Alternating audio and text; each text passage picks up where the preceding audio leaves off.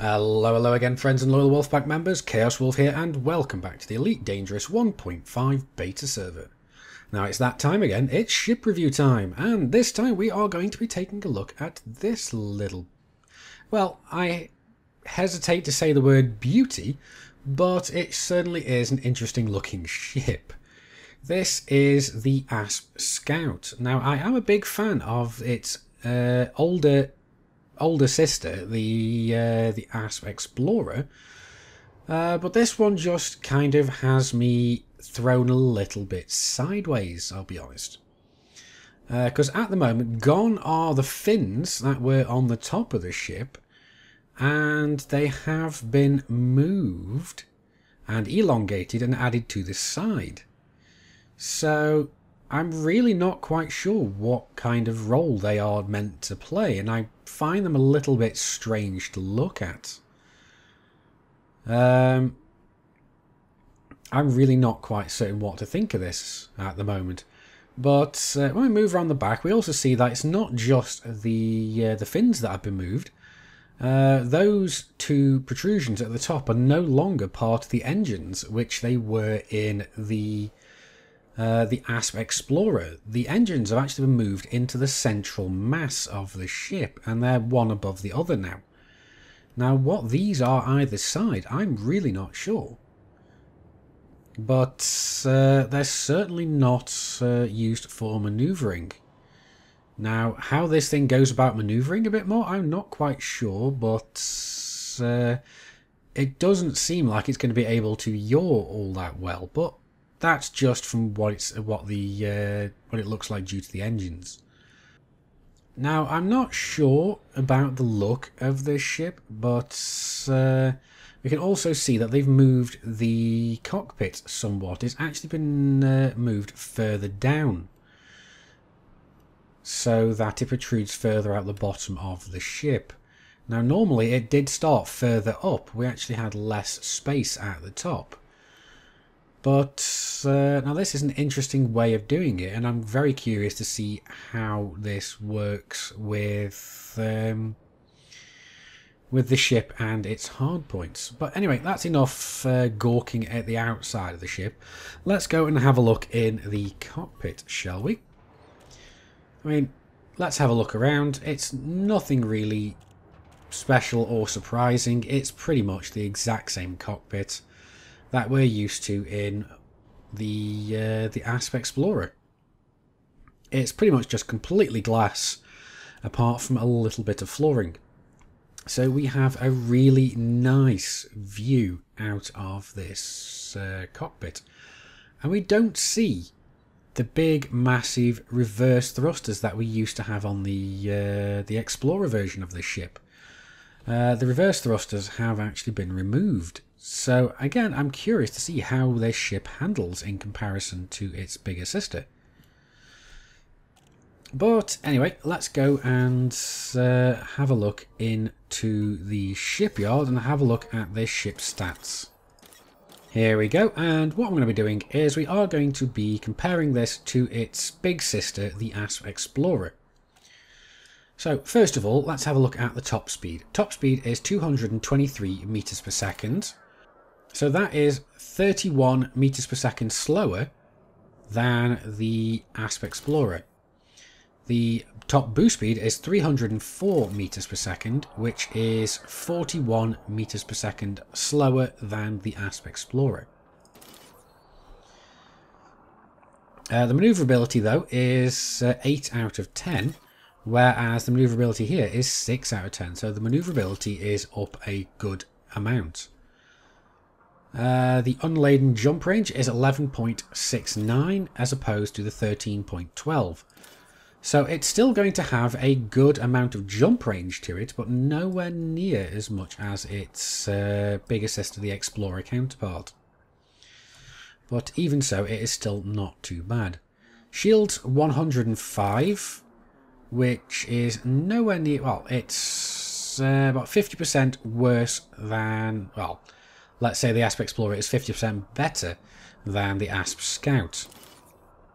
Armour 324, as opposed to 378. So the Asp Explorer is more heavily armoured and has better shields.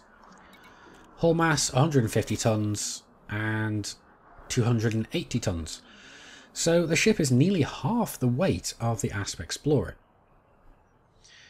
We also have, on the Asp Explorer, we have 4 utility mounts, 4 small hardpoints and 2 medium hardpoints. With the Asp Scout, we have 2 utility points, 2 small hardpoints and 2 medium hardpoints. So we've lost 2 utilities and 2 small hardpoints. So this is a very cut down version of the Asp. We also have 1 Class 2 internal, 2 Class 3 and 2 Class 4. As opposed to the 2 Class 2, 3 Class 3, 1 Class 5 and 1 Class 6. So again, as we said, this is a big cut down on its original chassis, really. So it is a very lightweight ship in comparison. It doesn't even have enough space internally to be able to carry the same kind of materials or the same amount of cargo that its big assisted was able to. But anyway, that's enough looking at the stats here. Let's go into the outfitting department and see where everything is placed.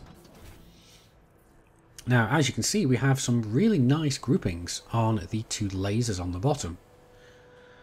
The medium hard points are also either side of the cockpit, so the grouping of these weapons is actually fairly good.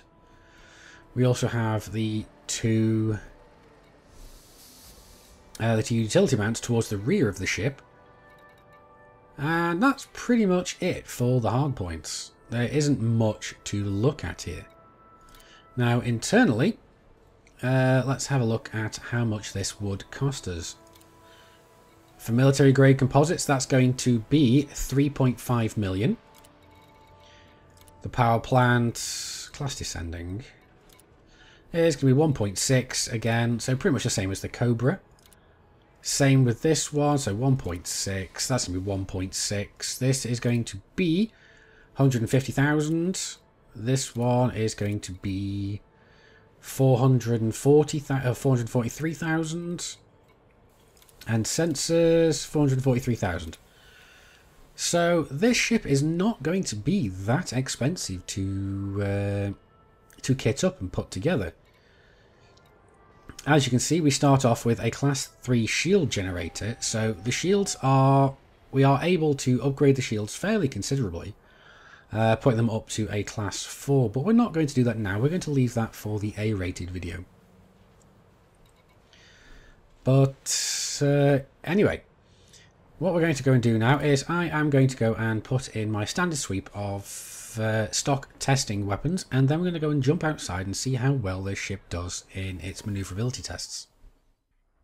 Okay, so let's go and see how well this ship actually accelerates from a standing start.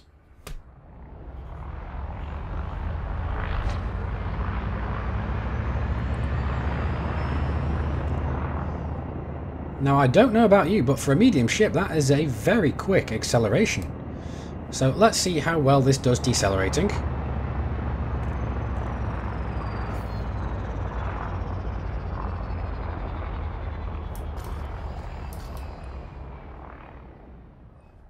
Now, that was not bad at all. So anyway, let's go and see how well this does on a boost start.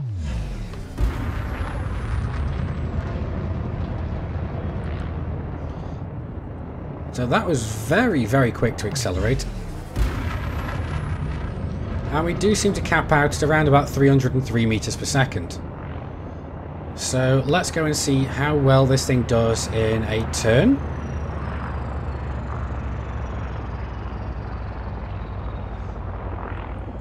Wow, this thing really does pitch seriously quickly. And let's see how well this does in a boost turn.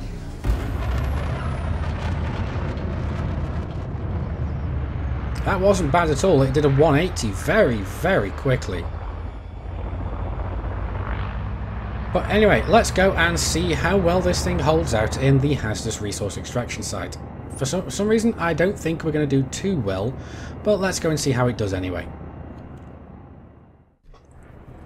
Okay, we seem to have found our first targets. It's a wing of a vulture and an adder.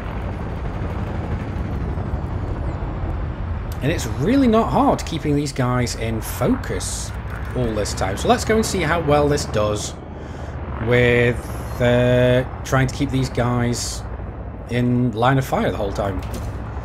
Yeah, what a surprise. So whilst he's got his chaff up, let's go and kill this guy. Target shields offline.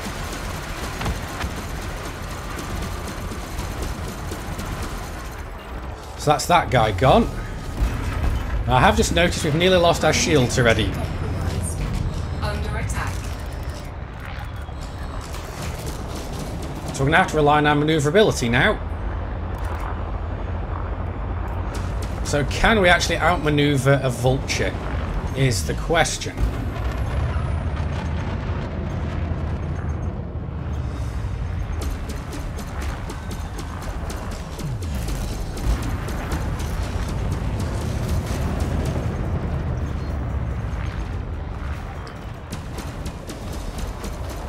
We seem to be doing a fairly good job of it at the moment.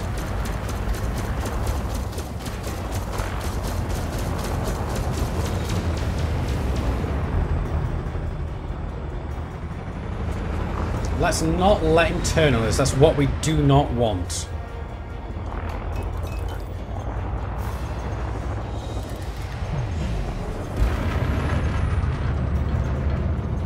So let's try and get our shields back up whilst we're dancing with him.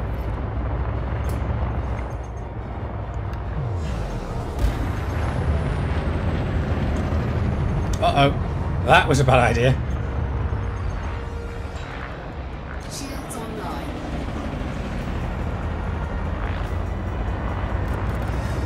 But he's thrown out his chaff again.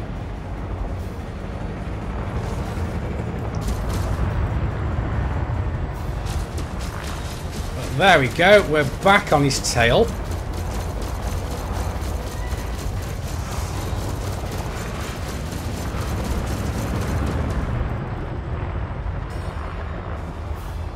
Now the shields on this ship are not the strongest, as we've kind of just seen.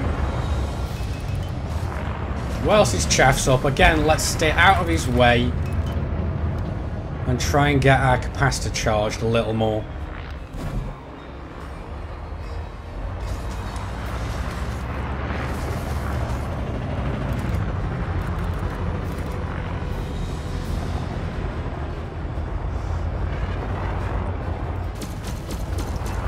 So now let's try and get his shields down.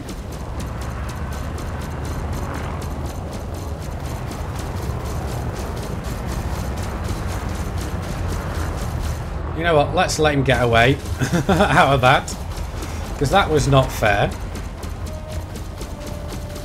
Let's see if we can get it. Now his shield cell's gone off, but we should be able to get them down fairly quickly now.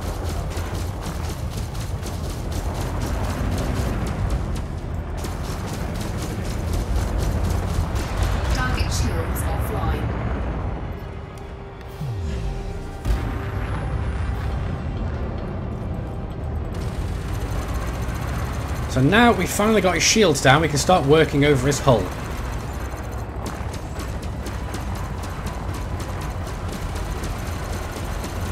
And that's really weird. Firing off all the weapons at once is not doing too badly on our weapons capacitor.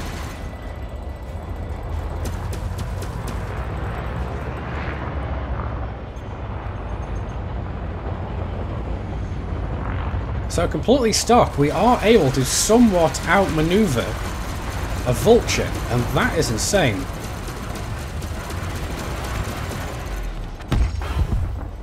And we only lost 26% of our hull. Well, let's get our shields back up. Well, this is going to be interesting. We've got ourselves a fully... yeah, he's fully healthy Imperial Clipper. Now, I'm not looking forward to this, but let's give it a go anyway.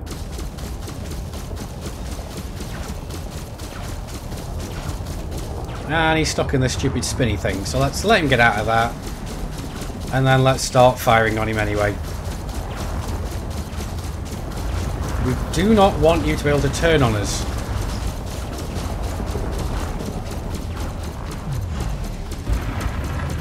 Scan detected. Target shields offline.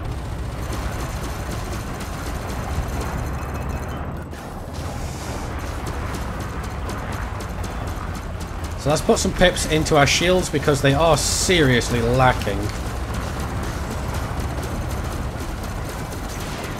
And now it doesn't matter anyway.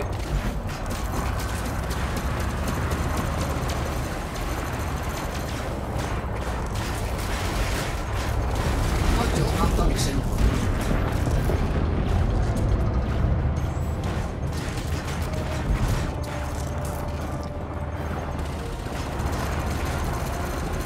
No, I don't want you turning on me too much. You've already got your turrets on me.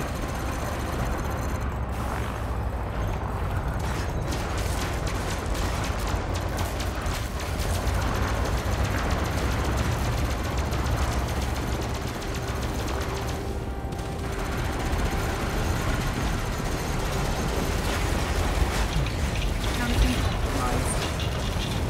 Canopy integrity at 50%. Yeah, that's not intimidating at all.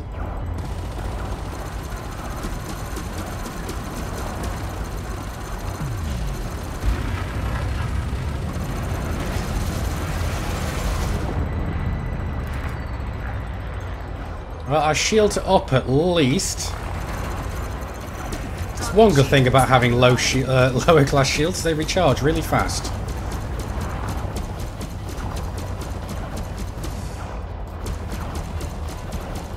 Come on, let's let you get out of this spin of death. Taking damage. Canopy critical. Target shields offline.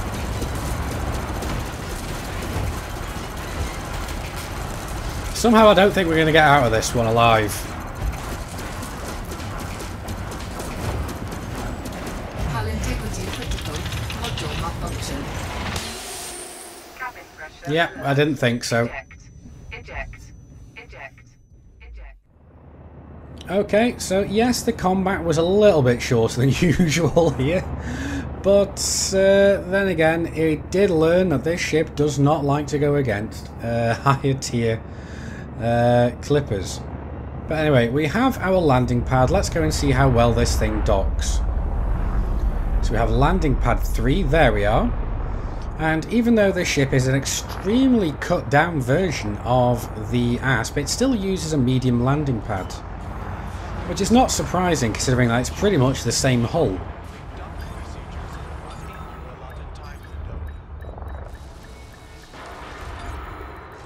So there we go. Engines disengaged. Not very hard to put down, but a little bit more easy if you do take a little bit more time with it and align yourself properly. But anyway, let's get inside and see what I think about this ship. Okay, so what do I think about the ASP Scout? First of all, I think it has a really weird look to it from the front. Pretty much only so much in that I'm just so used to looking at the ASP Explorer, and this just looks so similar yet so different at the same time. It's just really strange. But not only that, it is a very, very manoeuvrable ship. I do like how manoeuvrable this thing is. It can give a Vulture a run for its money. I somehow think that it's going to be still going to have eagles run rings around it, but that's only if the person flying the eagle knows what they're doing. But it is basically a poor man's ASP Explorer. It is not as fast, it is not as durable, it is a hell of a lot more manoeuvrable. I do feel like this is going to be another one of those ships that's going to be vying to knock the Cobra off the the king of the piracy leaderboard at the moment. I do think it's going to be a fairly good pirate ship. I think it's going to be a very good low-level combat ship. And I do think it might be a very nice little cut price explorer ship. It's definitely not going to have the jump range of its older sister, but it's certainly not going to be something to sneeze at. But we'll have to go and have a look at how well it does once it has been fully upgraded. Because I do have the feeling that this ship is going to benefit drastically from some serious upgrades, more so than other ships. But that's for the next A-rated video to go and have a look at. But anyway guys, I do hope you've enjoyed this video, and I do hope that it has given you a bit more of an insight into the Asp Scout, and helps you decide whether or not you want to go for this ship or not. If you have enjoyed the video, please do hit those like and subscribe buttons, because they really do help me out. And remember, Commanders, I've been Commander Chaos Wolf, you've been Epic, I will see you next time, and until then, keep flying and stay shiny.